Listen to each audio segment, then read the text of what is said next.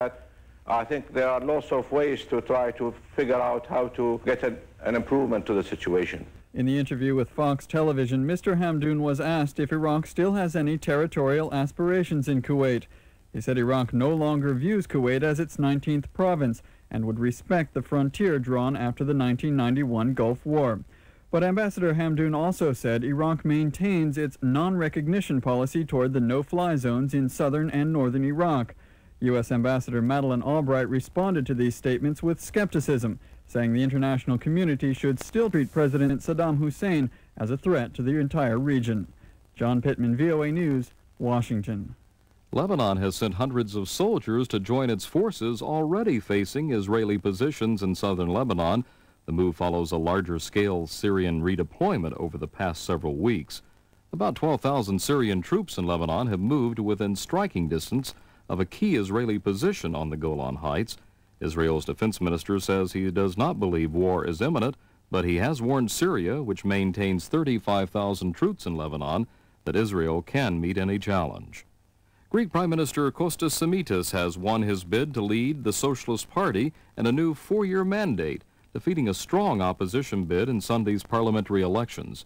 His chief opponent, New Democracy leader Mitsotakis Evert, conceded defeat after it became evident that the Pan-Hellenic Socialist movement lead could not be reversed. Prime Minister Samitis says he wants to confront economic and foreign policy problems. Mr. Evert focused his campaign on the problems with Turkey.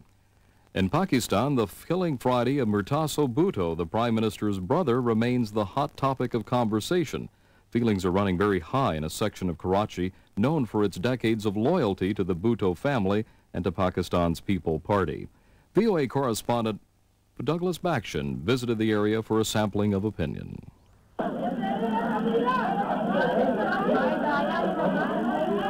Liari is a sprawling slum. Its alleys are strewn with garbage, an occasional dead rat, and sometimes even human waste.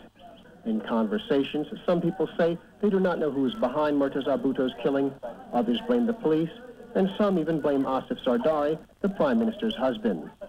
Authorities say Murtaza was killed Friday night when police tried to stop his motorcade. Authorities say Murtaza's bodyguards opened fire and police shot back.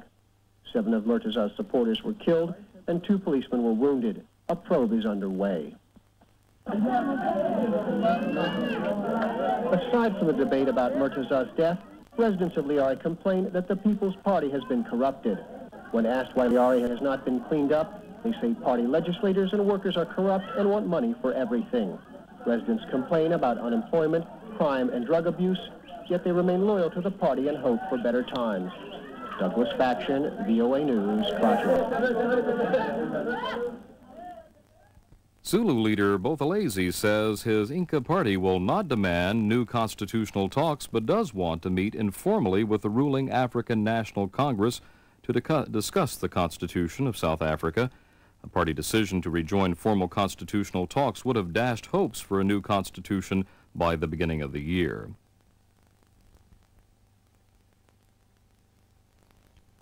A high-level Sudanese official has criticized a death sentence passed by an Ethiopian court last week on 3 Egyptians for trying to kill President Hosni Mubarak. An independent Khartoum newspaper quotes the chairman of Sudan's Parliamentary Foreign Affairs Committee as saying the trial was unfair and that the death penalty means evidence of Sudan's innocence will be buried with the perpetrators. Meanwhile, Egyptian officials expressed satisfaction with the trial. 4 Irish Americans who helped broker the IRA's 1994 ceasefire in Northern Ireland in an attempt to find out what went wrong in the peace process. This is the Voice of America.